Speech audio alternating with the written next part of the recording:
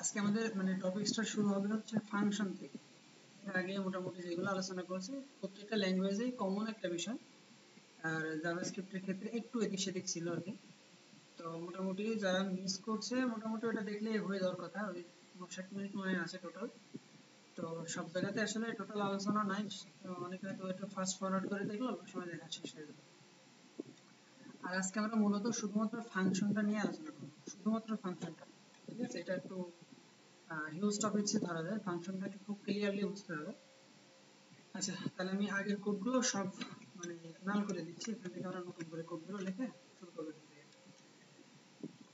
আচ্ছা, একটা HTML হচ্ছে js j2।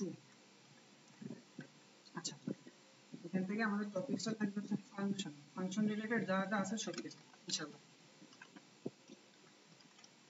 ফাংশন। আচ্ছা, প্রথমে আমাদের কোশ্চেন আসে যে ফাংশন কি। এটা আমরা সবাই জানি যে ফাংশন হচ্ছে জাস্ট কাইন্ড অফ একটা মেশিন যেখানে কিছু একটা অপারেট করে আমাদেরকে একটা রেজাল্ট আমাদের সার্ভ করে, রাইট? এইটা হচ্ছে ফাংশনের একেবারে বেসিক একটা মানে উদাহরণ হতে পারে, যেটা ফাংশন কি এটা আমরা সবাই মোটামুটি বুঝি। তো এখন ফাংশনটাকে জাভাস্ক্রিপ্ট কিভাবে হ্যান্ডেল করে, বা জাভাস্ক্রিপ্ট আসলে আমার মানে কিভাবে মানে চিন্তা করবে আর কি, যে ফাংশনটা অন্যান্য ল্যাঙ্গুয়েজে ফাংশন দিয়ে যে কাজটা করা হয় এখানেও সেম কাজটাই করা হবে। যেমন সি প্লাস প্লাস আমরা মানে ফাংশনের মাধ্যমে দুটো নম্বরের যোগ বিয়োগ গুণ ভাগ বা অন্য যে কোনো ধরনের কাজ আমরা করতে পারি। বাট ফাংশন মূলত এমন হইতে হবে, মানে সাধারণত যোগ বিয়োগ দিয়ে ফাংশনটাকে বোঝানো হয়। বাট যদি বলি যে দুইটা সংখ্যার যোগ করব, তো সেই ক্ষেত্রে আসলে ফাংশনের ইউজেসটা খুব একটা প্রয়োজন পড়ে না। যদিও প্রত্যেকটা ল্যাঙ্গুয়েজে আসলে মানে এটা সাজেস্ট করে, ল্যাঙ্গুয়েজে যারা ডেভেলপার থাকে, মেইন ডেভেলপার বা আমরা যারা বলি যে যারা ইনভেন্টর, তারাই এটা সাজেস্ট করবে যে প্রত্যেকটা বিষয়কে ছোট ছোট ফাংশনে রূপান্তর করে কাজ করার জন্য। যেন কোনো ল্যাঙ্গুয়েজ আসলে ফাংশনের বিকল্প কোনো কিছু হতে পারে না। এখন গতদিন আমরা স্কোপ নিয়ে আলোচনা করছিলাম। স্কোপ বলতে একটা ব্লক বলছিলাম যে এই ব্লকের ভিতরে এক ধরনের কাজ করবে, ব্লকের বাইরে এক ধরনের বিহেভিয়ার দিবে। এখন এই ফাংশনের ক্ষেত্রে আমাদের সেই আলোচনাটাও একটু সামনে আসতে পারে। যাই হোক, আমরা শুরু করি তাহলে। এখন ফাংশনটাকে এখানে আমরা কিভাবে তৈরি করব বা ডিক্লেয়ার করব, ওকে? ফাংশনটাকে জাভাস্ক্রিপ্টে তৈরি করার জন্য ফার্স্ট আমাদের লাগবে ফাংশন নামে যে কিওয়ার্ড আছে, এটা এটা একটা রিজার্ভ কিওয়ার্ড, ওকে? তারপরে হচ্ছে ফাংশনের নাম, যে কোনো নাম, যেমন হচ্ছে আমরা দিতে পারি অ্যাডার, ওকে? অ্যাডার। এখন এই অ্যাডার এরপরে আমরা যে প্যারেনথেসিসটা দিলাম, এই প্যারেনথেসিসের মাঝখানে কি না, এটা এখানে বেশ কিছু প্যারামিটারও নিব, রাইট? এখন তারপরে আমাদের এই যে ব্লকটা শুরু হবে, আমরা এই ফাংশনের জন্য একটা ব্লক থাকবে, অর্থাৎ এই যে সেকেন্ড ব্র্যাকেট দিয়ে আমি বলছিলাম ব্লক, তাই না? এখন এই সেকেন্ড ব্র্যাকেটটা যদি আমি নিচে লাইনে দিই, অর্থাৎ কার্লি ব্রাসেস যেটা আছে এটা নিচে লাইনে দিই, তাও কিন্তু এটা একটা ব্লক তৈরি হবে। তাহলে এর আগের লাইনটা, এই ব্লকের ঠিক আগের লাইনে যদি ফাংশন দিয়ে এরকম প্যারেনথেসিস ডিক্লেয়ার করা হয়, তাহলে পরবর্তী এইখান থেকে শুরু করে টোটালটা আসলে ফাংশন হিসেবে নিচ্ছে। এখন এর মাঝখানে কিছু প্যারামিটারও নিতে পারি, ঠিক আছে? আমি যেমন বলে দিলাম যে মাঝখানে প্যারামিটার নাম্বার 1 এবং হচ্ছে একটা দিলাম হচ্ছে নাম্বার 2, এটা থাকে। আমরা এখান থেকে যেটা করব সেটা হচ্ছে এই দুটো নাম্বারকে যোগ করব, ওকে? আমি জাস্ট এখানে লিখলাম যে একটা ভ্যারিয়েবল নেম কনস্ট্যান্ট, দেন লিখলাম হচ্ছে সাম, এর ভিতরে দিলাম হচ্ছে নাম্বার 1 দেন নাম্বার 2, ওকে? তাহলে আমাদের যোগটা হয়ে গেল, তাই না? এখন যদি আমরা এখানে আসি, আমরা এটাকে কনসোলে তো দেখতে হবে রেজাল্ট, console.log, দেন আমি দিলাম হচ্ছে অ্যাডার। আচ্ছা, এখন যদি আমি বলি সাম, আমি এটা একটু পরে লিখি, এই ফাংশনটাকে যদি কল করতে হয়, জাস্ট এটাকে একটা ফাংশনের একটা মানে ওই আমরা লিখলাম, জাস্ট ফাংশনটাকে ডিক্লেয়ার করা আছে, বাট এই ফাংশনটাকে আমাদের যতক্ষণ পর্যন্ত কল না করবো যে কোথায় এটা লাগবে, ঠিক আছে? আমরা যদি এখন 6 নম্বর লাইনে লিখি, অর্থাৎ 6 নম্বর লাইনে এটা লাগবে, যার কারণে এটাকে আমরা কল করা বলতে পারি। এই ফাংশনটাকে আমরা কল করতে পারি, যেমন এই যে অ্যাডার দিয়ে আমি এখানে দুটো নাম্বার আমাকে দিতে হবে, আমি একটা দিলাম হচ্ছে 2 আর একটা নাম্বার দিলাম হচ্ছে 5, ওকে? তাহলে আমাদের যেটা এখান থেকে যেটা মূলত যেটা হবে সেটা হচ্ছে এই যে এখান থেকে এই যে ফার্স্ট নাম্বার যেটা আছে, ফার্স্ট নাম্বারটা এইখানে আসবে আর সেকেন্ড নাম্বারটা এখানে আসবে, ঠিক আছে? অনেক ক্ষেত্রে অনেকের একটা কনফিউশন থাকে যে এখানে যেই নামে দিতে হবে এখানে এই নামে দিতে হবে, না, এটা শর্ত না, আমাদের এখানে ভ্যালু পাঠাতে হবে, ঠিক আছে? এখন এটা কনফিউশন এড়ানোর জন্য আমাদের আগে এটা বুঝতে হবে যে প্যারামিটার কি এবং আর্গুমেন্ট, ওকে? ফাংশন ডিক্লারেশনের সময় আমরা ফাংশনের ইনপুট সেকশন যেটা এই যে ফার্স্ট ব্র্যাকেট বা প্যারেনথেসিস যেটা এই ইনপুট সেকশনে যেটা লিখে এটাকে আমরা বলি হচ্ছে প্যারামিটার। বাট যখন আমরা ফাংশনটাকে কল করি ওখানে যেটা পাস করে এটাকে বলে আর্গুমেন্ট। ঠিক আছে, এখন এই আর্গুমেন্টের একটা রেপ্লিকেশন থাকতেছে নাম্বার 1 এ, যেমন এখানে আছে 2, এটা একটা রেপ্লিকেশন হচ্ছে নাম্বার 1, অর্থাৎ ফাংশনটাকে যখন 2 দিয়ে কল করা হচ্ছে তখন এই 2 নাম্বার 1 2 দিয়ে রিপ্লেস হবে, তাই না? এটার মাধ্যমে আসবে। এখন কথা হলো এই ফাংশনটা তো আমাদের যোগ করে দিল, তাই না? যোগ করা একটা ভেরিয়েবলে রাখছে, রাইট? তো এখন যদি এই টোটাল ফাংশনটাকে আমি কনসোল লগের মধ্যে পাস করি, এখানে এই টোটাল কনসোল লগের মাঝখানে ফাংশনটাকে কল করে দিই, ঠিক আছে? অন্যান্য ল্যাঙ্গুয়েজ গুলোতে এই একটা মানে একটা মিস্টেক থাকে, মিস্টেক না, একটা মানে আমাদের সুবিধা একটু কম দেয়, যেটা আমরা যেখানে সেখানে ফাংশনকে মানে প্রিন্টএফ এর মাঝখানে ফাংশনকে কল করব বা সেই ফাংশনের রেজাল্টকে একটা ভেরিয়েবলে স্টোর করব, এই সুবিধাটা অনেকাংশে কম থাকে, যেটা জাভাস্ক্রিপ্ট আমাদের প্রোভাইড করে। এখন যদি আমি এটাকে কল করি, জাস্ট সেভ দিলাম, দেন আমাদের টার্মিনাল ওপেন করব। টার্মিনাল থেকে আমাদের ফাইলটা ঠিকঠাক আছে কিনা বেসিক জেএস এর মধ্যে, এখানে আসার পর আমরা লিখব হচ্ছে নোড, দেন হচ্ছে intro.js। এখন যদি এটা রান করি তাহলে আসতেছে আনডিফাইন্ড। বাট কেন? আমরা তো এখান থেকে যোগ করলাম, যোগ করার পরে আমাদের এখানে কিছু একটা আসার কথা, তাই না? আমরা যোগ করলাম, কিন্তু কথা হলো ফাংশন আমরা যোগ করছি কি এই টোটালের মাঝখানে, তাই না? তার মানে এখানে কিছু একটা স্টোর হইতে হবে। এখন কোন একটা ফাংশনের নামের ভিতরে যদি ওই ফাংশনের রেজাল্টটা স্টোর হইতে হয় তাহলে আমাদের কি করতে হয়? রিটার্ন কিওয়ার্ডটা ইউজ করতে হয়। এখান থেকে আমরা রিটার্ন করব, কাকে রিটার্ন করব? আমরা রিটার্ন করে দেবো সামটাকে। সামটাকে যদি রিটার্ন করি, এখন যদি আমি সেভ দিই, ওকে, এখন এটা কি হলো যে এই সাম যে রেজাল্টটা এটা আসলে রিটার্ন করার অর্থ হচ্ছে এই যে ফাংশনের নাম আছে এইটার মধ্যে সে স্টোর হলো, ওকে, এটার মধ্যে সে স্টোর হলো। এখন যদি আমি এটাকে কল করলাম যখন, তার মানে এই নামের মধ্যে যদি রেজাল্ট স্টোর আছে, তাহলে এখন যদি আমি এটাকে রান করি তাহলে আমাদের রেজাল্টটা চলে আসবে, এটা সেভ। ঠিক আছে, অনেকের ক্ষেত্রেই আমি আমার যতদূর ধারণা সেটা হচ্ছে সি যখন আমরা যেভাবে শিখছি আর কি, সেক্ষেত্রে রিটার্ন কিওয়ার্ডটা আমরা অনেকাংশেই ওই যে রিটার্ন জিরো লিখতে হয় শুধু এতটুকু জানি। অনেকের ক্ষেত্রে এটা অনেকে জানতে পারে, বাট আমি তো ভুল হইতে পারি। মানে রিটার্ন কিওয়ার্ডটা মানে কেন ইউজ করা হচ্ছে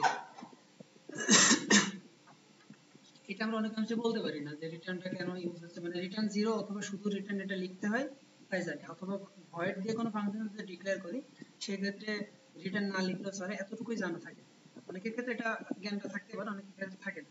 তবে রিটার্ন কিওয়ার্ডটার ইউজেস হচ্ছে আমরা কি রেজাল্ট চাচ্ছি সেই রেজাল্টটাকে আমাদের মানে এই নামের ভিতরে স্টোর করা যাবে, মানে এটাকে একটা ভেরিয়েবল টাইপ ধরা যায়, এর ভিতরে সেই রেজাল্টটা স্টোর হবে, ওকে। আচ্ছা, তাহলে এটার মাধ্যমে আমরা একটা ফাংশনকে ডিক্লেয়ার করতে পারলাম।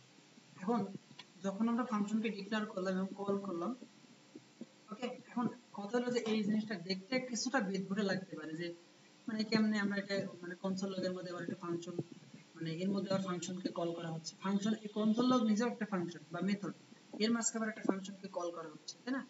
এইটা যদি কারো দেখতে খারাপ লাগে, যেহেতু আমরা অনেকেই সি এর ব্যাকগ্রাউন্ডে আছে ম্যাক্সিমাম এখানে, সি এর মানে প্রায় সবাই আর কি, এখানে আমরা যেটা করতে পারি আমরা রিটার্ন না করে এখান থেকে আমরা কনসোল লগ করে দেব, ওকে, console.log, দেন এর মাঝখানে আমরা বলে দেব সাম।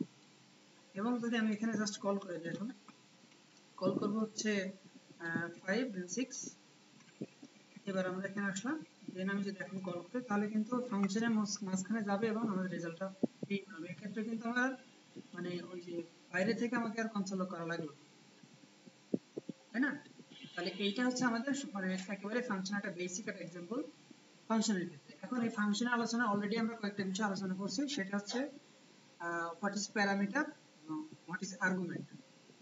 আচ্ছা, প্যারামিটার হচ্ছে, আমি আরেকবার বলে দিই, প্যারামিটার হচ্ছে এইটা, ফাংশন ডিক্লেয়ার করার সময় যেটা আসবে সেটা হচ্ছে প্যারামিটার, আর ফাংশন কল করার সময় যেটা আসবে সেটা হচ্ছে আর্গুমেন্ট, ওকে। আচ্ছা, ঠিক আছে, তাহলে মোটামুটি আমার মনে হয় যে এটুকু ক্লিয়ার হয়েছে। আচ্ছা, এখন এরপরে আসবে আমাদের ফাংশন এক্সপ্রেশন কি, ঠিক আছে? ফাংশনের এক্সপ্রেশন কি? আচ্ছা, এইটা বলার আগে আমি একটু লিখে দিই যে অ্যানোনিমাস, আমার বানানটা মধ্যে ভুল হতে পারে, অ্যানোনিমাস ফাংশন। অ্যানোনিমাস ফাংশন, ঠিক আছে, অ্যানোনিমাস ফাংশন হচ্ছে যে ফাংশনের নাম থাকে না, ঠিক আছে, মানে উইথআউট এনি নেম, এরকম ফাংশনকে আমরা অ্যানোনিমাস ফাংশন বলি। অ্যানোনিমাস ফাংশন আমাদের কখন প্রয়োজন হতে পারে? অনেক ক্ষেত্রে এমন হবে যে আমাদের জাস্ট আমাদের ফাংশনটা দরকার, বাট সেটা আসলে নাম আমরা স্পেসিফিক না দিলেও হচ্ছে, মানে কোনো নাম দিলেও কাজ করবে, না দিলেও কাজ করা যাবে। এই একটা ইউজ কেস যদি আমাদের সামনে আসে তখন এটা আরো ক্লিয়ার হবে। আমরা আপাতত জেনে রাখি কোনো একটা ফাংশনে যদি আসলে মানে কোনো নাম না থাকে সেটাকে আমরা অ্যানোনিমাস ফাংশন বলি। এখন কথা হলো অ্যানোনিমাস ফাংশন যদি আমরা বুঝে থাকি জাস্ট কেমন হবে, এখানে জাস্ট এইটা থাকবে না, ঠিক আছে, এখানে জাস্ট এতটুকু থাকবে না, এটা একটা অ্যানোনিমাস ফাংশন, যার কোনো নাম থাকবে না, নামহীন ভাবে থাকবে এটা। আচ্ছা, এটা থাকলো। এখন আমাদের জানতে হবে ফাংশন এক্সপ্রেশন কি।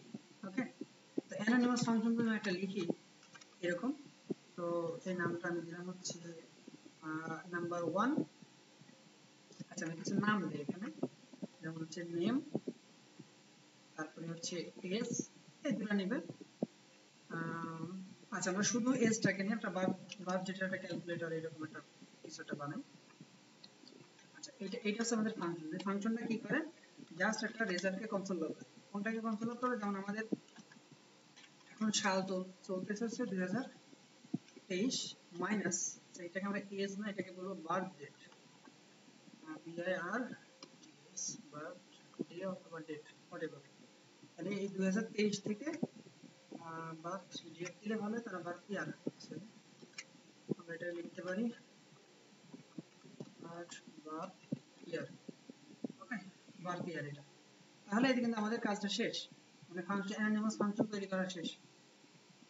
আচ্ছা, অ্যানোনিমাস ফাংশনের বাইরে তাহলে এখন আমাদের কি লাগছে, যে এটাকে ফাংশন এক্সপ্রেশন তখনই হবে যদি টোটাল ফাংশনটাকে আমরা একটা এক্সপ্রেশনের মধ্যে নিয়ে আসি, অর্থাৎ এটাকে বলবো হচ্ছে age calculator, age Calc shortly লিখে রাখলাম।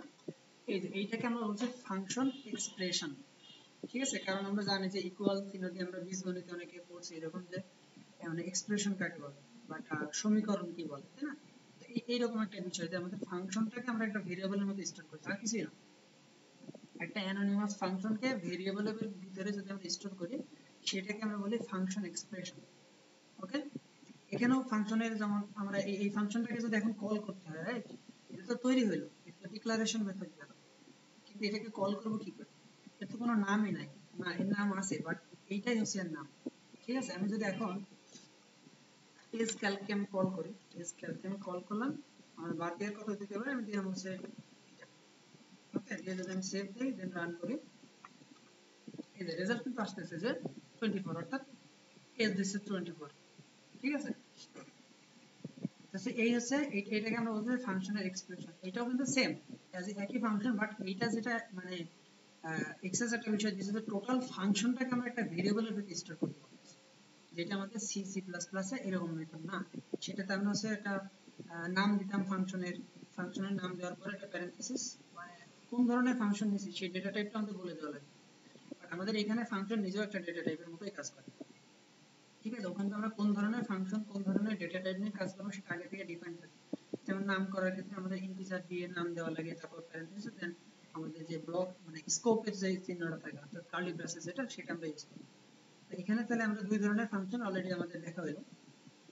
একটা হচ্ছে আমাদের পিওর ফাংশন যেটা ভ্যানিলা জাভাস্ক্রিপ্টের পিওর ফাংশন যেটা, আর একটা হচ্ছে এটা। ওকে, এখন কথা হলো যে এই দুটার মধ্যে আসলে ডিফারেন্সটা কোথায়, কেন এটা আমাদের প্রয়োজন হতে পারে। ঠিক আছে, এটা হচ্ছে অনেকগুলো ফাংশনের ক্ষেত্রে আমাদের এমন হবে যে আমরা যদি কোনো একটা রেজাল্টকে, যেমন এই ফাংশনটার ক্ষেত্রে আমাদের জাস্ট ডেভেলপার এক্সপেরিয়েন্স বাড়ানোর জন্য, এটা আর কোনো সুবিধা আমাদেরকে দিবে না, এক্সট্রা কোনো সুবিধা নেই। মানে এই ফাংশনটা থেকে যখন আমরা কল করব এটাকে দেখে একটা ফাংশনের মতোই মনে হবে, বাট এইটাকে যখন আমরা একটা ভেরিয়েবল হিসেবে চিন্তা করতে পারবো, জাস্ট এতটুকু। ঠিক আছে, যেমন আমরা ভেরিয়েবল, যে কোনো একটা ভেরিয়েবলের মান এটাকে সহজে চিন্তা করা যায়, বাট ফাংশনটা একটা ওভারভিউ আমাদেরকে দেয় না। ঠিক আছে, মানে শর্টলি দেয় না, ফাংশনটা একটা মানে বড় কিছু মনে হতে পারে, এটা হচ্ছে সমস্যা। আচ্ছা, আচ্ছা যাই হোক, এরপরে আমাদের আছে আরেকটা মেথড থাকবে, সেটা হচ্ছে আমাদের অ্যারো ফাংশন নামে একটা জিনিস আছে জাভাস্ক্রিপ্টে, আরো শর্ট যেটা অ্যারো ফাংশন। আচ্ছা, অ্যারো ফাংশনটা কি? অ্যারো ফাংশন আর এই ফাংশন একই জিনিস, একটু ছোট্ট একটা ডিফারেন্স থাকে, সেটা হচ্ছে আমরা নাম শুনছি সেটা হচ্ছে দিস কিওয়ার্ড। ওকে, তো সেটা আমাদের অবজেক্ট ওরিয়েন্টেড ফর্ম যখন আসবে প্লাস অবজেক্টের যে ধারণাটা যখন আসবে সেটা আরো বেশি ক্লিয়ার হবে, তখন দিস কিওয়ার্ডটা কিভাবে কাজ করে বা কোথায় কাজ করে। আপাতত আমরা জাস্ট মানে বোঝার সুবিধার্থে বলতে পারি যে দিস কিওয়ার্ডের একটা পার্থক্য অ্যারো ফাংশনের সাথে এই ফাংশন এক্সপ্রেশন এবং এই যে ফাংশন প্রসিডিউরাল ফাংশন, যেটা এর মধ্যে একটা পার্থক্য থেকে যায়। আচ্ছা, এখন অ্যারো ফাংশনটা কি আসলে? অ্যারো ফাংশনকে আমি যদি শর্টলি বলি, যেমন আমরা যদি প্রসিডিউরাল একটা ফাংশনকে আমরা মানে বানাইতে চাই, সেক্ষেত্রে এই ফাংশন দিলাম, অ্যানোনিমাস ফাংশনও যদি বানাই, একটা এই দিলাম, তারপরে আমাদের একটা ব্লক আনতে হয়, তাই না? এটা হচ্ছে টোটাল একটা ফাংশনের ফর্ম এরকম। বাট মানে আমাদের যেটা অ্যারো ফাংশন যেটা বলতেছে, জাস্ট একটা প্যারেনথেসিস নাও, ডান পাশে আসো, একটা অ্যারো চিহ্ন বসো, এরকম। এটাই একটা ফাংশন, ঠিক আছে? এটা নিজে একটা ফাংশন, এইটুকু একটা একটা ফাংশনকে মানে টোটালি হোল্ড করতে পারে। আচ্ছা, তাহলে আমরা এটা একটু ডিলিট করি, আমরা অ্যারো ফাংশন নিয়ে আলোচনা করি। কিন্তু অ্যারো ফাংশনটা যেহেতু আমাদের কোনো নাম দেওয়ার জায়গা নাই, রিটার্ন করার জায়গা পাচ্ছি না, ঠিক আছে? এই কিন্তু সেটাকে আমাদের একটা ওই যে এক্সপ্রেশনের মতো করে চিন্তা করতে পারি। আমরা এখানে আসবো, আসার পরে একটা ভেরিয়েবল নেব, ভেরিয়েবলের আমরা নাম দিতে পারি হচ্ছে কি দেখাবে যে ফাইন্ড ব্যালেন্স, ব্যালেন্স, ওকে, ফাইন্ড ব্যালেন্স। এবার এই যে টোটাল এই ডান পাশের অংশটুকু, তো এটা তো ফাংশন, এইটুকুই তো বললাম একটা ফাংশন, তাই না? বা যদি বলে একটু বড় করে যদি বলি, তাহলে এইটা একটা ফাংশন, এই তিনটা জিনিস একটা ফাংশন।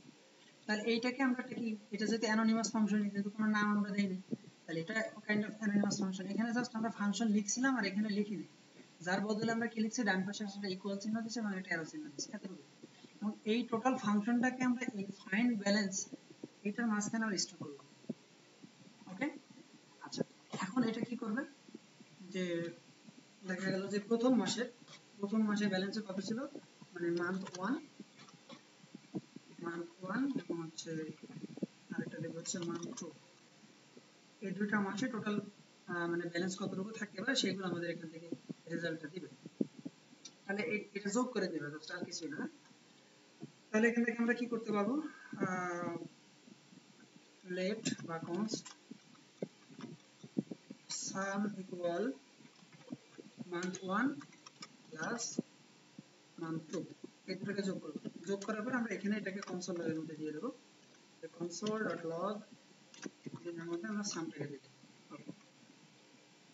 এখন তাহলে আমাদের কি করতে হবে, জাস্ট এটাকে যদি আমাদের আউটপুটে আনতে হয়, তাহলে অবশ্যই কল করতে হবে, যেহেতু ফাংশনটাকে আমরা তৈরি করা হয়েছে, ফাংশনটাকে কল করলাম। এটা লিখতে হবে ফাইন্ড ব্যালেন্স, এবং আমরা প্রথম মাসের স্যালারি দিলাম হচ্ছে $200, পরের মাসের স্যালারি দিলাম $300। তাহলে আচ্ছা, এটা কিন্তু যোগ হবে না, এটা অবশ্যই কম হবে। আচ্ছা, এখন এই জায়গাটা যেটা পাস করলাম এটা কিন্তু আর্গুমেন্ট, আর এটা হচ্ছে প্যারামিটার, এই দুটো ধরনের প্যাসাইড হবে। আচ্ছা, এটাকে সেভ করলাম, দেন আমি যদি এখন রান করি, তাহলে সবার শেষে যেটা থাকবে সেটা আমাদের লাস্ট ফাংশনের রেজাল্ট, এই যে 500, তাই না? সেম কাজটাই কিন্তু করতেছে, ওকে? এখন আমি চাচ্ছি যে আমরা এইখানে কনসোল লগ দেব না, আমরা এখান থেকে জাস্ট রিটার্ন করব, এই ভ্যালুটাকে আমরা রিটার্ন করতে যাচ্ছি, আমরা কনসোল লগে দেখতে যাচ্ছি। রিটার্ন করব কাকে, ওই সামটাকে রিটার্ন করে দিলাম। তাহলে এখন যদি কল করি তাহলে কিন্তু কিছু আসবে না, লাস্টের জন্য কোনো রেজাল্ট কিন্তু আসেনি, কারণ আমরা কনসোলে তো কিছু বলি না যে কোনটা কাউন্ট করতে হবে। এর আগে যেগুলো বলা ছিল সেগুলো আছে, আমি আগেরগুলো একটু কমেন্ট করে রাখি। আচ্ছা, আর এখন কিন্তু আমি আসলে কনসোল লগে যে কিছু যাবে সেটা কিন্তু বলে দিই না, তাই না? যার কারণে এটা কিন্তু এখন আসবে না। আচ্ছা, এই যে কিছু আসেনি। এখন কথা হলো, এটাকে যদি আমাদের কনসোল লগে দেখতে হয়, যদি ফাংশনকে আমি কল করছি, রেজাল্ট স্টোর আছে, তাহলে আমাদের এই টোটাল জিনিসটাকেই আমাদের হচ্ছে করতে পারি, যে কনসোল লগের মধ্যে আমরা এই টোটাল ফাংশনটাকে দেবো, যেমন প্রথমবার আমরা যেমন দিয়েছি, এটা দিলে আমাদের সেম রেজাল্ট আমাদের দিয়ে দিবে। আচ্ছা, এখন কথা হলো, এই জিনিসটাকে আমরা এইভাবেও করতে পারতাম, সেটা হচ্ছে এই যে ফাংশনটাকে কল করলাম না, কল করা জিনিসটাকে আমরা একটা ভেরিয়েবলের মধ্যে স্টোর করে ফেলতে পারি, ঠিক আছে? জাস্ট রেজাল্ট নামে এটাকে নিলাম, রেজাল্ট নামে নিয়ে এর মধ্যে স্টোর করে রাখি, ওকে? এখন যদি জাস্ট আমি রেজাল্টটাকে কল করি, আমার কিন্তু তখন কিন্তু আর আমাদের ভেরিয়েবল পাস করা লাগবে না, অর্থাৎ আর্গুমেন্ট পাস করা লাগবে না, রাইট? কারণ অলরেডি তো আমি পাস করছি, কিন্তু এর যে রেজাল্টটা, সেটাও রেজাল্টের মধ্যে মানে স্টোর হয়ে আছে। এখন আমি জাস্ট কনসোল লগ দিলে এটা চলে আসবে, কনসোল লগ দেন রেজাল্ট। এখন যদি সেভ দেয়, দেন রান করে, এই যে রেজাল্ট আসছে। ওকে, তার মানে কি একটা ফাংশনকে আমরা বিভিন্ন ভাবে চেঞ্জ করতে পারতেছি। কি কি সুবিধা দিল আমার এখানে, আমরা ফাংশনটাকে খুব শর্টলি লিখতে পারলাম, যেমন এখান থেকে খুব শর্টলি লিখতে পারলাম। আচ্ছা, এখন এই ফাংশনটাকে আমরা আরো শর্ট বানাইতে পারি, এই সেম ফাংশনটাকে আমরা আরো শর্ট বানাইতে পারি। কিভাবে? আমি আরেকবার ফাংশনটাকে লিখতেছি, হচ্ছে কনস্ট্যান্ট ফাইন্ড ব্যালেন্স, দেন এখানে আসবে, আসার পরে নেম হচ্ছে মান্থ 1, দেন নেম হচ্ছে মান্থ 2। আচ্ছা, এরপরে এই যে ফাংশনটা নিলাম, তো আমরা যখন এখানে সেকেন্ড ব্র্যাকেট বা কার্লি ব্রেসেস ইউজ করব, এখান থেকে যদি আমরা এই লাইনটা না লিখে, আমি এই লাইনটা লিখলাম না, এই টোটাল আমি লিখলাম না, আমি যেটা করতে পারি সেটা হচ্ছে এটাকে কাট করলাম, এই লাইনটা পুরোই বাদ, আর এখান থেকে জাস্ট এখানেই বলে দেবো রিটার্ন করে, এটা মানে যোগ করে রিটার্ন করে দাও, সঙ্গে সঙ্গে যোগ করে রিটার্ন করে দেবো। তার মানে কি এই ফাংশনটা তো বোঝা গেছে মনে হয়। তাহলে এটা যদি বুঝে থাকি, তাহলে নিচের ফাংশনটাকে আমরা এই যে লাইনটা, এই তিনটা লাইনকে আমরা আরো শর্ট করতে পারি। সেটা হচ্ছে এখানে আসার পরে জাস্ট আমি যদি লিখে দিই মান্থ 1 যোগ মান্থ 2, এই লাইনটা যা বলতেছে, এই তিনটা লাইন মিলে একই কথাই বলতেছে। তার মানে আমরা যদি কার্লি ব্রেসেস ইউজ করি, সেই ক্ষেত্রে কেবল আমাদের রিটার্ন কিওয়ার্ড ইউজ করতে হবে, যদি না করি, অথবা যদি আমরা এক লাইনে আউটপুটটা এখান থেকে নিতে চাই, সেক্ষেত্রে আমরা কার্লি ব্রেসেস ইউজ না করে রিটার্ন কিওয়ার্ড ছাড়াই আমরা ফাংশনটা কাজ করে নিতে পারবো। ওকে, এই হচ্ছে আমাদের অ্যারো ফাংশনের সুবিধা। এখন যেটা বলছিলাম যে অ্যারো ফাংশনের অসুবিধা কি, অ্যারো ফাংশনের অসুবিধা হচ্ছে দিস কিওয়ার্ড, দিস কিওয়ার্ড মানে আমি বাংলায় লিখে দিলাম কাজ করে না, ঠিক আছে, দিস কিওয়ার্ডটা কোনোভাবে এখানে কাজ করবে না অ্যারো ফাংশনে। তাছাড়া মানে ফাংশনে কোনো অসুবিধা নেই, আমি যদি এখন এটাকে কল করি, যেমন এই যে এটা একটা ফাংশন, তাই না, এই ফাংশনটাকে কল করছি, 200 300 পাস করছি, করে সেটাকে রেজাল্টের মধ্যে রাখছি, এবং এটা এখান থেকে আউটপুটে নিয়ে আসবে। ওকে ফাইন, এখন যদি আমি সেভ দেই, সেম কাজটাই কিন্তু করতেছি। ইভেন ইফ আমি যদি এই ফাংশনটাকে আরো কয়েকবার কল করি, যেমন এখানে একটা কল করলাম, আমার নাম দিলাম হচ্ছে result2, আর এখানে দিয়ে দিলাম হচ্ছে এরকম একটা ভ্যালু, এখানে আমরা র্যান্ডম একটা ভ্যালু বসিয়ে দিলাম, সেভ দিলাম, প্রথমটা দ্বিতীয়টা আমাদের রেজাল্ট পেতে চলে আসবে। আচ্ছা, আমরা আউটপুট দেখছি শুধু একটা, দুইটাকে দেওয়া হয়নি, আমি এটার মাঝখানে দিতে পারি আরেকটা, সেটা হচ্ছে result2 যেটা আছে, এটাকে আমি আউটপুটে নিয়ে আসলাম, সেভ। এখন যদি রান করি তাহলে কিন্তু এটা কাজ করবে, ঠিক আছে, পাশাপাশি দেখাচ্ছে, প্রথমটা হচ্ছে রেজাল্টের জন্য, পরেরটা হচ্ছে result2 এর জন্য। এই হচ্ছে আমাদের টোটাল মানে তিন ধরনের ফাংশন আমরা দেখলাম, একটা হচ্ছে প্রসিডিউরাল ফাংশন, তারপরে একটা দেখলাম হচ্ছে কিভাবে আমাদের হচ্ছে অ্যানোনিমাস ফাংশন, একটা অ্যারো ফাংশন, একটা ফাংশনের এক্সপ্রেশন একটা, ঠিক আছে। ফাংশন এক্সপ্রেশন আর এটা দেখতে একই রকম, বাট পার্থক্য হচ্ছে এখানে দিস কিওয়ার্ড কোনোভাবে কাজ করে না, আর ওখানে সেটা কাজ করে, ঠিক আছে, এই হচ্ছে পার্থক্য। ওকে, এখন আমরা ফাংশনকে কথা হলো যে শুধুমাত্র কি এই ডিক্লারেশনের মধ্যে আমাদের সীমাবদ্ধ থাকবে কিনা, বা আমরা কোন কোন ক্ষেত্রে কাজে লাগাতে পারি।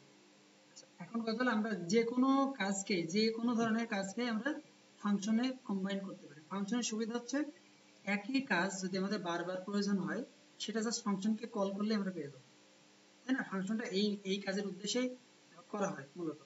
যেমন আমি যদি এইগুলো সবগুলোকে কমেন্ট করি আরেকবার, সবগুলোকে না, নিচের গুলোকে কমেন্ট করি, যেমন আমার যদি এখানে প্রয়োজন পড়ে যে আমরা লেট x সমান 32, তারপরে হচ্ছে y সমান 32, ঠিক আছে, দেন আমি যদি বলি এটাকে যোগ করো, তাহলে আমরা এটাও করতে পারি যে কনস্ট্যান্ট সাম সমান x প্লাস y। ওকে, তাহলে কিন্তু আমার এখান থেকে এই দুটো যোগ ফলে কিন্তু একটা চলে আসবে, তাই না। কিন্তু এই কাজটা যদি বারবার বারবার করা লাগে, মানে প্রতিবার আমাদের কি করতেছি সেটাকে আমাদের মানে ডিফাইন করে আসতে হবে, যে যোগ করলাম না বিয়োগ করলাম, যদি আমাদের যোগ করার ক্ষেত্রে আমি যোগের জায়গায় ভুল করে আমি অন্য কিছু টাইপ করে দিচ্ছি, সেক্ষেত্রে কিন্তু আমাদের এটা একটা মানে কি বলা যায়, যে আমাদের আনএক্সপেক্টেড একটা রেজাল্ট আমাদের দিবে, তাই না। তো এইটা তো হচ্ছে মানে আমরা করতে পারবো না, আমাদের সবসময় এক্সাক্ট একটা রেজাল্ট লাগবে, এবং আমাদের যদি একই কাজ বারবার করা লাগে, সেক্ষেত্রে আসলে কোনো যুক্তিতেই পড়ে না যে সেই কাজটাকে বারবার শুরু থেকে শেষ পর্যন্ত করা। ফাংশন এখানে যে সাপোর্টটা আমাদের দিচ্ছে, সে নিজের একটা ক্যাশ মেমোরি তৈরি করে, ঠিক আছে, ওই যে আমরা যে ফাংশনটা তৈরি করলাম না, এই যে ফাংশন যেটা তৈরি করি, এইটার জন্য ও মেমোরিতে এটাকে সেভ করে রাখে, ঠিক আছে। যদিও মেমোরি সেভ আসলে এটা মানে ব্যাকগ্রাউন্ডে ঘটে না, এটা আমরা এখনো পর্যন্ত ফাইলেই থাকে, বেশ কিছু মেথড আছে, মেমোরাইজেশন নামে একটা মেথড আছে, ওটার মাধ্যমে মেমোরিতে সেভ করা যায়। মেমোরাইজেশন না, মেমোরাইজেশন, ঠিক আছে। এটার মাধ্যম দিয়ে আমরা হচ্ছে কোনো মেমোরিতে একটা ফাংশনকে নিতে পারি। সেক্ষেত্রে ফাংশনটাকে বারবার কল করলে এমন হবে, যদি আমরা একটা ফাংশনকে 10,000 বার কল করছি, কোনো একটা অ্যাপ্লিকেশনে যদি প্রয়োজন পড়ে, যদি এত হিউজ পরিমাণ প্রয়োজন পড়ে বলে আমার মনে হয় না, পড়তে পারে। যদি 10,000 বার কল করি, তার মানে প্রত্যেকবারে কি করে, যে ও এখানে এই যে আসবে, আসার পরে এই যোগের কাজ যাতে 10,000 বারই করবে, রাইট? 10,000 বারই করবে, দেন ওটাকে এখানে স্টোর করবে, তারপর এখান থেকে রেজাল্টের মধ্যে স্টোর করবে, রেজাল্ট থেকে আউটপুটটা আমাকে দেবে। তার মানে প্রত্যেকটা এই 10,000 বারই কিন্তু সেম কাজটাই করবে।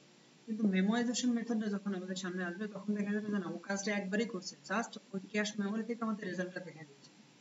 ঠিক আছে, বারবার ওটাকে আসলে কল করবে না, একবারই কল করবে। আমি যদি 1000 বারও ওটাকে কল করি, বাট ও আসলে ইন্টারনালি একবারই কল হয়। ওটা হচ্ছে আমাদের পারফরম্যান্স অপটিমাইজেশনের ক্ষেত্রে কাজে লাগবে। আচ্ছা, এখন ফাংশন দিয়ে আমরা এর আগে ছোটখাটো অনেক ধরনের কাজ করছি।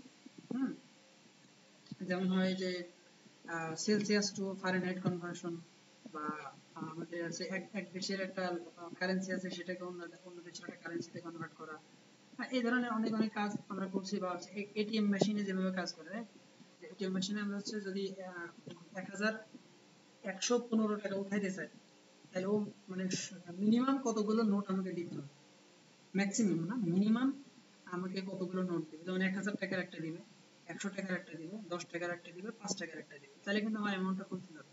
এই ধরনের কাজগুলো আমরা মোটামুটি কন্ডিশন দিয়ে বা ফাংশন দিয়ে আমরা টুকটাক করে করে আসছি। আচ্ছা, এখানে আমরা চিন্তা করব একটু, মানে ওই যে আমরা অনেক ক্ষেত্রে এমন হয় যে আমরা এক্স ওয়াই জেড এই নামে ভেরিয়েবল গুলো ধরে বেশিরভাগ অভ্যস্ত, বিশেষ করে যারা কি বলে কম্পিটিটিভ প্রোগ্রামিং বা এইসব বিষয়ের সাথে জড়িত। আমরা একেবারে রিয়েল লাইফের যে এক্সাম্পল যেটা থাকে সেইগুলোর সাথে চিন্তা করি, ঠিক আছে। যেমন আমি যদি কিছু এক্সাম্পল দেই, রিয়েল লাইফের এক্সাম্পল গুলো কেমন হতে পারে। যেমন আমরা চিন্তা করি যে গাড়ি নিয়ে, ওকে, যেমন কার। আমি এটাকে জাস্ট কিছু অ্যাট্রিবিউট লিখছি, হ্যাঁ, কারের জন্য। কার, এটিটিআর, কারের অ্যাট্রিবিউট যেমন কি থাকবে, কারের একটা মানে নেম থাকবে। আচ্ছা, নেম থাকবে, কারের একটা কালার থাকতে পারে, তারপরে হচ্ছে মানে হচ্ছে হুইল কতগুলো থাকবে, তাই না? তারপরে হচ্ছে অটো অটো কন্ট্রোল আছে কিনা, তারপরে হচ্ছে রিমোট কন্ট্রোল আছে কিনা। তাহলে এই প্রত্যেকটাই কিন্তু অ্যাট্রিবিউট, মানে একটা জিনিসে অনেকগুলো অ্যাট্রিবিউট কিন্তু এভাবে থাকে। আচ্ছা, এখন এই অ্যাট্রিবিউট গুলোকে আমাদের হচ্ছে পয়েন্ট করতে, আমরা যখন যে কোনো ভেরিয়েবলের নাম যদি আমরা যখনই বানাবো, ঠিক আছে, যখন আমরা কোনো একটা ভেরিয়েবলের নাম লিখবো, সেক্ষেত্রে আমাদের এই জিনিসটা ফলো করতে হবে যে আমরা কিভাবে কোন ধরনের নাম। যেমন আমি যদি এখানে লিখি যে লেট x ইকুয়াল 23, ওকে, আর নিচে আরেক জায়গায় লিখলাম হচ্ছে লেট দিয়ে লিখি লেট এজ সমান 23। এখন যদি আমি বলি যে আমাদের হচ্ছে এজ নামে, মানে এর আগে একটা ডিক্লেয়ার করা ছিল না, কমা না, আচ্ছা, এখন কথা হলো যে আমাদের এক্স দিয়ে কি কি বোঝাচ্ছে আর এজ দিয়ে এই নিচেটা দিয়ে কি বোঝাচ্ছে। আমি কিন্তু দুটো একই মিনিং এ লিখছি, তাই না? যেমন অনেকে আমরা যদি এক্স বা মানে মানে ওইটার সাথে আসলে রিলেটেড কোনো টপিক চাই না লিখি, বা মানে রিলেটেড না রাখি, সেক্ষেত্রে কিন্তু আমাদের মেন ঝামেলাটা শুরু হবে। মানে এক্স দিয়ে আমি কি বলছি না, আমার নিজের হয়তো 2 দিন পরে মনে থাকবে না, বাট এটার ক্ষেত্রে আমি যদি 10 বছর পরে এসে দেখি, তাও বুঝতে পারবো যে 23 আসলে মিন করতেছি এটা কারোর এজ, সে যারই হোক, এজ মিন করতেছে, বাট এক্স কাকে মিন করতেছে, এটা কি কোনো নাম্বার নাকি কারো এজ নাকি কারো ফোন নাম্বারের লাস্ট 2 ডিজিট, আমরা কিন্তু বুঝতে পারবো। এই জন্য চেষ্টা করতে হবে যে আমাদের নেমিং কনভেনশনটা অবশ্যই মানে আমরা যদি আরেকজন ডেভেলপার ইজিলি বুঝতে পারে সেরকম হতে হবে। অথবা আমি যদি এইটা আমাদের কোনো ক্ষেত্রে প্রয়োজন পড়ে যে না, অনেক ধরনের নাম আমি অলরেডি ইউজ করছি, এজ ইউজ করছি, নেম ইউজ করছি, ডিপার্টমেন্ট নেম ইউজ করছি, অনেকগুলো ইউজ করার পর এখন আমার মাথায় আসছে না আমার, কিন্তু আমার একটা ভেরিয়েবল লাগবে, ঠিক আছে। সেই ক্ষেত্রে আমি একটা কমেন্ট এখানে লিখে দিতে পারি যে x refers to age of any person, ওকে। এখন এখন কিন্তু আমরা এটা মানে বলে দেওয়া দরকার হবে না যে নিচের এক্সট্রা আসলে কি, তাই না? এইটা হচ্ছে আমাদের কমেন্টের এক্সট্রা। আচ্ছা, এরপরে আসি আমরা আমাদের নেমিং কনভেনশনের ক্ষেত্রে কেউ খেয়াল করছে কিনা আমি জানি না, সেটা হচ্ছে অনেক ক্ষেত্রে আমি এমন লিখছি যে আমি যদি এখন একটা ভেরিয়েবলের নাম লিখে যে কনস্ট্যান্ট আমার নাম বা আমার নাম ইকুয়াল আমি এখানে লিখলাম যে নাসির। আচ্ছা এখন এখানে কিন্তু আমি মূলত ইউজ করছি মানে দুইটা ওয়ার্ড, তাই না, আমার এবং নাম। কিন্তু দুইটা ওয়ার্ডের ক্ষেত্রে কি করছি যে দ্বিতীয় যেটা স্টার্ট হচ্ছে সেটাকে কিন্তু আমি বারবার ক্যাপিটাল লেটার দিয়ে লিখছি। আমি যদি এখানে বলি যে আমার নাম কি হবে, তাই না? আচ্ছা এইটা যদি একটা ভেরিয়েবলের নাম হয় সেক্ষেত্রে আমি কি করলাম যে এখানে প্রথম থেকে আমি শুরু করছি স্মল লেটার দিয়ে, আর সেকেন্ড যে সেপারেট ওয়ার্ডটা হবে সেটাকে স্টার্ট করছি হচ্ছে এন দিয়ে, পরবর্তীতে যেটা আছে সেটাকে আবারও মানে ক্যাপিটাল দিয়ে, তার পরবর্তী ওয়ার্ডটাকে আবারও ক্যাপিটাল দিয়ে স্টার্ট করছি। এই জায়গাটা এটা হচ্ছে নেমিং এর জাভাস্ক্রিপ্টের মানে ওদের নিজের যে সাজেশন যে কোনো একটা ভেরিয়েবলের নেম আমরা এইভাবে লিখব, অথবা আমরা এটা এইভাবে লিখতে পারতাম যে কনস্ট্যান্ট যে আমার দেন আন্ডারস্কোর দেন নাম তারপর আবার আন্ডারস্কোর দেন কি তারপর আন্ডারস্কোর তারপরে হবে, ঠিক আছে? এখানে আমি লিখতে পারতাম হচ্ছে হ্যালো হোয়াটএভার। এই দুটো কিন্তু আলাদা জিনিস, বাট আমাদের কি হবে যে ভেরিয়েবলটা দেখলে আমরা বুঝতে পারবো। এখন কথা হলো যে আমরা কোনটা ইউজ করব, আমরা মেইনলি ইউজ করব উপরের বিষয়টা। হ্যাঁ, আমাদের জাভাস্ক্রিপ্টে ম্যাক্সিমাম ক্ষেত্রে আমরা এটাই পাবো। কিছু কিছু ক্ষেত্রে যখন আমরা রিয়াক্টে শিফট করব সেই ক্ষেত্রে দেখা যাবে যে না এটা আসলে এরকম করে লেখা হচ্ছে না, মানে মেইন ফাংশন যেটা সেটাকে হচ্ছে আমাদের ক্যাপিটাল লেটার দিয়ে স্টার্ট করা লাগতে পারে, ঠিক আছে? আর এই যে কেসটা, যে এই কেস মেইনটেইন করে আমরা লিখতাম এটাকে বলা হয় ক্যামেল কেস, ঠিক আছে? এটা আমি লিখে দিলাম, এটা ক্যামেল কেস। এই জিনিসটাকে সবাইকে ফলো করতে হবে যে আমরা যখন কোনো ভেরিয়েবলের নাম লিখবো অবশ্যই অবশ্যই তখন আমরা এটাকে ফলো করে লিখব, এইরকম একটা স্টাইল থাকবে। ওকে ফাইন, তাহলে মোটামুটি আমাদের ফাংশন নিয়ে আপাতত আলোচনা শেষ। যে আমরা এইগুলোকে এরপর আমাদের আরো ভাস্ট ইউজ করতে হবে অনেক। আচ্ছা এখন যেটা বলবো সেটা হচ্ছে আমাদের যে স্কোপ, যে বিষয়টা ছিল গতদিন আমি বলছিলাম যে গ্লোবাল স্কোপ লোকাল স্কোপ, এই বিষয়টা অনেকের কাছেই মানে গতকালকে মনে হয় ক্লিয়ার হয়নি, যেটা আমার নিজেরও মনে হলো। তো এই বিষয়টা আমরা ফাংশনের কম্পারিটিভে অনেকটা ইজি করে নিতে পারি, ঠিক আছে? যেমন আমি এখানে একটা ফাংশন নিলাম, ফাংশনের আমি একটা নাম দিলাম হচ্ছে অ্যাডিশন। আচ্ছা এখানে জাস্ট একটা নাম্বার নেবে, ঠিক আছে? এই একটা নাম্বার নেবে আর এখান থেকে ও রিটার্ন করবে যে নাম্বার প্লাস অন্য একটা নাম্বার আমি বললাম সেটা হচ্ছে নাম্বার নাম্বার 2। ওকে, কিন্তু নাম্বার 2 কিন্তু আমি এখানে লিখিনি, তাই না? এখন কথা হলো আমি এই নাম্বার 2 কে এখান থেকে নিতে পারি, যেমন লেট নাম্বার 2 34। এখন যদি আমি এটাকে সেভ করি এবং যদি আমি কনসোল লগে যাই, কনসোল লগের মধ্যে যদি আমি যে অ্যাডিশন যেটা আছে এটাকে কল করি, জাস্ট একটা নাম্বার দেব 34 এর সাথে আমি তার সাথে 16 যোগ করতে, অর্থাৎ আমি যে নাম্বারের এইটাকে পাস করলাম, বাট নাম এইটা কিন্তু আমি দেইনি, তাই না? আচ্ছা এখন সেভ দিলাম, দিলে যদি আমাদের আউটপুটটা দেখি এই যে 50 কিন্তু আমাদের মানে আমাদের এক্সপেক্টেড রেজাল্টে চলে আসছে। আচ্ছা এখন কথা হলো যে আমরা কিন্তু এর মাঝখানে কিন্তু একটা ভেরিয়েবল আমরা অলরেডি রাখছি, তাই না? তো এটাকে যদি আমি এমন করতাম যে লেট নাম্বার 3, ওকে নাম্বার 3, আর এখানে আমি একটা নাম্বার অলরেডি বসাই দিলাম 45, আর এখান থেকে যে রেজাল্টটা ও দিবে আমাকে সেটা হচ্ছে নাম্বার 3। আচ্ছা এখন যদি আমরা রেজাল্ট করি তাহলে এটার এক্সপেক্টেড আমরা পেয়ে যাবো যে আমরা 95 আমাদের রেজাল্ট আসছে। এখন কথা হলো আমি এখানে আরেকটা ফাংশন লিখবো, সেটা হচ্ছে সাবট্রাক্ট। শর্টলি লিখলাম এটা, তো এখানে এই একটা নাম্বার নেবে, তো এটা আমি নাম্বার নামেই রাখলাম কারণ এই যে এই মেথডের নাম কিন্তু সেম হইতে পারে, তাই না? কোনো সমস্যা নেই। আচ্ছা মনে একটা ওয়ার্নিং দিয়েছি খুব সম্ভব 15 মিনিটে ওয়ার্নিং, সমস্যা নেই হয়ে যাবে। আচ্ছা এখানে যেটা ছিলাম যে আমাদের এখানে আমরা একটা নাম্বার নেব, এখন আমরা তার চেয়ে যে নাম্বার 3 যেটা আছে না, এই নাম্বার 3 থেকে এই নাম্বারটাকে বাদ দিই, সেই রেজাল্টটাকে যদি রিটার্ন করতে চাই দেন রিটার্ন নাম্বার 3 মাইনাস নাম্বার, এটাকে সেভ দিলাম। এখন যদি আমি এটাকে জাস্ট একটু অফ করলাম, কাউন্ট করে এটাকে আমি কল করব, হচ্ছে কনসোল লগ দেন হচ্ছে সাবট্রাক্ট কতকে আমরা চাচ্ছি নাম্বার 3 ওখানে 45 ছিল, ওখান থেকে 5 কে বাদ দিতে হচ্ছে। এখন যদি আমি এটাকে সেভ করি, সেভ দিয়ে যদি আমি এটাকে কল করি আমাকে একটা এরর কিন্তু আমাকে দিচ্ছে।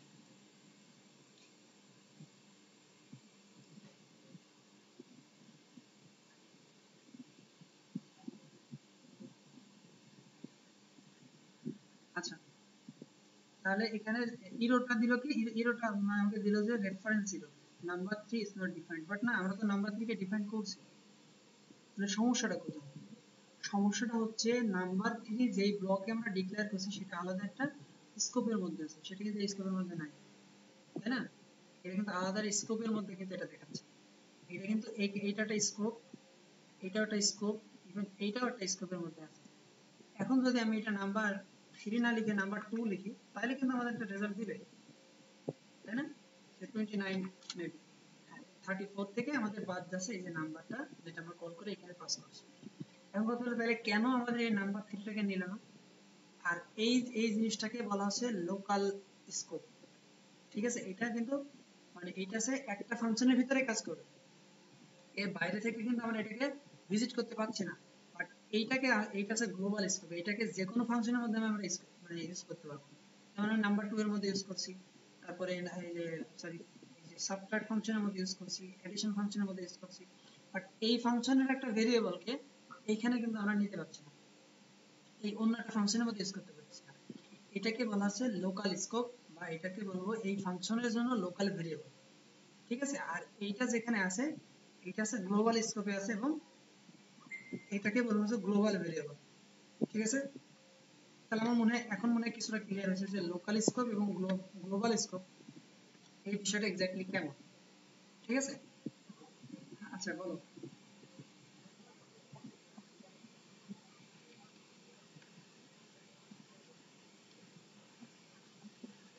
হ্যাঁ মেবি, এটাকে যদি এখন সেভ দেই আর ভার দিয়ে করলাম, আর এখান থেকে যদি আমি নাম্বার 3 টাকে এখান থেকে নেই, তাহলে রেজাল্ট যদি পাই সেক্ষেত্রে আসার কথা,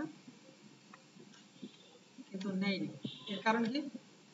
আচ্ছা, আমরা যখন আমরা কোনো একটা স্কোপের ভিতরে ওটাকে ফেলে দিচ্ছি, ঠিক আছে, ওটা যখন কোনো স্কোপের ভিতরে ফেলে দিচ্ছি, সেক্ষেত্রে ওটা নেবে না, ওটা আলাদা স্কোপের মধ্যে থাকবে। কিন্তু আমরা তো এটাও বলছিলাম যে ভার তো আসলে হচ্ছে মানে গ্লোবাল স্কোপ হিসেবে কাজ করে। আচ্ছা, এটা কিভাবে কাজ করে সেটা বলি। মনে করো এই ভারকে আমরা সবার শেষে যে ডিক্লেয়ার করে আসি, এইখানে ডিক্লেয়ার করে আসি, মানে এটা তো এখন গ্লোবাল স্কোপে আছে, তাই না? এটা তো গ্লোবাল স্কোপে আছে। এখন এটাকে সেভ দাও। আমরা কিন্তু ফাংশনের ক্ষেত্রে ইউজ করছি, কিন্তু যে ভেরিয়েবল নিয়েছি সেটা কিন্তু সবার শেষে ডিক্লেয়ার করছি। সবার এর নিচে কিন্তু আর কোনো কোড নেই, লিটারালি মানে আক্ষরিকভাবে তো পাওয়ার কথা না, কিন্তু এটা নিবে। ঠিক আছে, রেজাল্ট আমাকে যাই দিক, ফাংশনটা কিন্তু দিছে, ভেরিয়েবলটা কিন্তু নিচ্ছে, তাই না? যেহেতু এটা ওইটা আছে ম্যান বলতে এটা একটা ডেটা টাইপ, মানে নট এ নাম্বার, ম্যান বলতে নট এ নাম্বার বলতে। এইটা এইভাবে আসলে গ্লোবাল স্কোপে থাকে, যেটা আমরা ডিক্লারেশনের আগেও ইউজ করতে পারি। ঠিক আছে, এখন যদি আমরা যেটা বলছিলাম গতদিন যে হচ্ছে কোনটা জাভাস্ক্রিপ্টের প্রোগ্রাম উপর থেকে নিচের দিকে পড়তে পড়তে আসে, তো এখান থেকে পড়লো, হ্যাঁ এটা পাইলো, তারপর এখান থেকে পড়তে এসে তো দেখলো যে না, নেম 3 কই পাইলো, নেম 3 নামে তো কেউ নাই, তাহলে এটা তো কাজ করার কথা না। কিন্তু এই স্কোপটা এটা আসলে উইন্ডো নামে একটা ফাংশন আমাদের আছে। ঠিক আছে, মানে উইন্ডো নামে একটা অবজেক্ট আছে, যে অবজেক্টের ভিতরে জাভাস্ক্রিপ্টের সমস্ত কিছু, মানে ওইটা আছে জাভাস্ক্রিপ্টের মাদার, ওইটার ভিতরে মানে এটা ইনিশিয়ালাইজ হয়ে থাকে। ঠিক আছে, ওখান থেকে ওটাকে রিড করতে পারে। ঠিক আছে, জাস্ট এখান থেকে আমাদের দেখাচ্ছে যে ইনিশিয়ালাইজ অবস্থায় আছে। আচ্ছা, এখন নাম্বার 3 কে দিলাম সেভ, দেন নট এর নাম্বার। ঠিক আছে, কারণ হচ্ছে এই যে জিনিসটা এখানে আছে না, এটাকে আসলে আনডিফাইন্ড অবস্থায় নিচ্ছে। কারণ আনডিফাইন্ড থেকে যদি কিছুটা বাদ দিতে যায় সেটা আসলে কোনো নাম্বারই হবে না। আনডিফাইন্ড থেকে নাম্বারকে যখন বাদ দিতে যাচ্ছি তখন আসলে কোনো নাম্বারই এখানে থাকতেছে না। ঠিক আছে, কিন্তু এটা কিন্তু নিচ্ছে। কিন্তু এটাকে যদি আমি এখন লেট দিয়ে চিন্তা করি, লেট দিয়ে যদি করি, তাহলে কিন্তু এই যে হয়ে গেল কনস্ট্যান্ট লেট, এটা কি তাই নিচ্ছে না? এটা কিন্তু আবার আমাকে রেফারেন্স হিরো দিচ্ছে, তাই না? কিন্তু যখন আমরা হচ্ছে করছিলাম ক্যান নট অ্যাক্সেস নাম্বার কি বিফোর ইনিশিয়ালাইজেশন, তো ওই ভার যেটা করে মূলত ভার যে গ্লোবাল স্কোপটা তৈরি করে সেটা হচ্ছে যে কোনো জায়গা থেকে জাস্ট ওটাকে অ্যাক্সেস করা যাবে, এরকম একটা গ্লোবাল স্কোপ তৈরি করে। কিন্তু প্রত্যেকটা জায়গাতে ভ্যালু অনেক ক্ষেত্রে দিতে পারে, অনেক ক্ষেত্রে নাও দিতে পারে। ঠিক আছে, যেমন আমাদের এখানে রেজাল্ট আসলো নট এ নাম্বার, বাট আমার যুক্তি বলে এটা আসার কথা ছিল। বাট এটা এটা এমন হয় যে মানে কনফ্লিক্ট করে মেশিনের, বিভিন্ন মেশিনের সাথে বা বিভিন্ন মানে যে এনভায়রনমেন্ট থাকে সেটার সাথে অনেক সময় কনফ্লিক্ট করে। ঠিক আছে, বেশ কিছু সময় তো প্র্যাকটিসের ক্ষেত্রে হয়তো দেখতে পাচ্ছে রেজাল্ট আসছে, আর আমার এখানে কিন্তু দেয়নি। অনেক সময় এই ঝামেলাটা মানে ভারের ক্ষেত্রে, যার কারণে কিন্তু ভারটাকে আপডেট করা হয়। যে আমরা কোনো ভেরিয়েবল নেইনি অথচ এটা কাজ করতেছে, তাই না? কোনো ভেরিয়েবল ডিক্লেয়ারই করা হয়নি এখনো পর্যন্ত, শেষে যে ডিক্লেয়ার আছে জাস্ট, কিন্তু সেটা অলরেডি ওখান থেকে নিয়েই কাজ করতেছে। এটা হচ্ছে আমাদের মেন সমস্যা ছিল, বা মানে আমাদের ধারের সাথে।